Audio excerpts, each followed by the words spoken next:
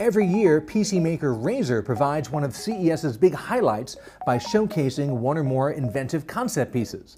This year's prototype is called Project Linda. It's a familiar-looking 13-inch laptop nearly identical to the current Razer Blade Stealth. But instead of a traditional Intel Inside PC, this is a dock for the company's own Android-powered Razer Phone.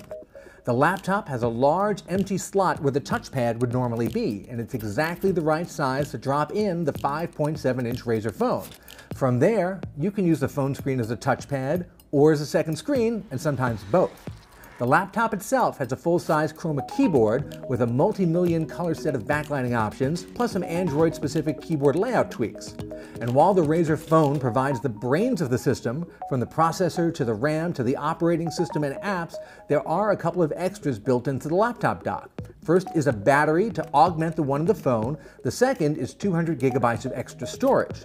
Right now, Razer says the concept is locked to the Razer Phone specifically, but there's no reason other smartphones couldn't hypothetically be used in the same way, at least as long as they fit into the touchpad slot on the wrist rest. Of course, before you get too excited, like almost all of Razer's imaginative concepts, there's not even a hint of when this might be available to buy or for how much.